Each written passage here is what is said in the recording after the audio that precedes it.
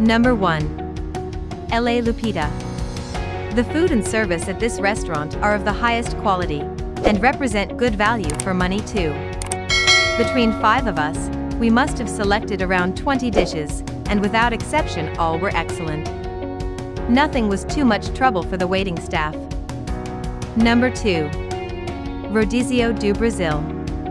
It's one of the best Brazilian steakhouses I've visited in my life, and it's right at Villahermosa.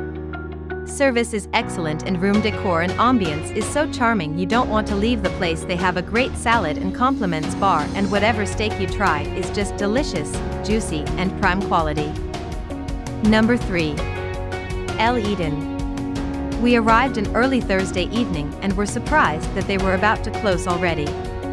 We had free buffet and some tacos which were prepared a la minute at our tableside. Food was typical Mexican and service was friendly and efficient. Number 4. Asador Castellano. It's a very impressive and even quite luxurious place in Villahermosa, but the management has lost control and personnel is not trained to serve properly and advise guests during their visit to this elegant restaurant. Number 5. Jangada.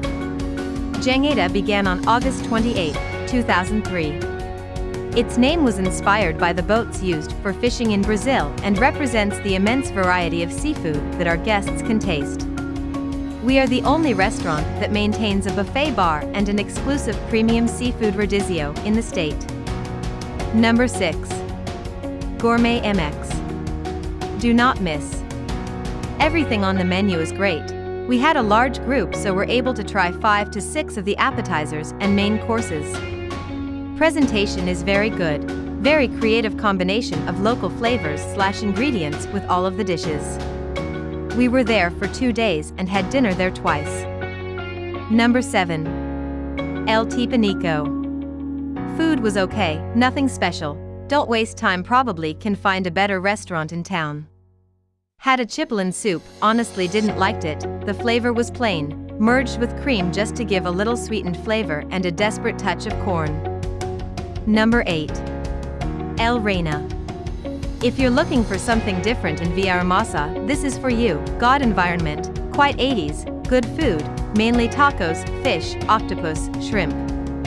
Also they have food for not food-sea lovers. It's good and overall, nothing spectacular. Number 9. La Cevicheria Tabasco. The place is a bit far away for Villahermosa and is also located in a not-so-great neighborhood, but the food is worth the drive and location. Everything has a beautiful presentation and tastes amazing. We tried octopus, tuna. Number 10. Tierra Criolla.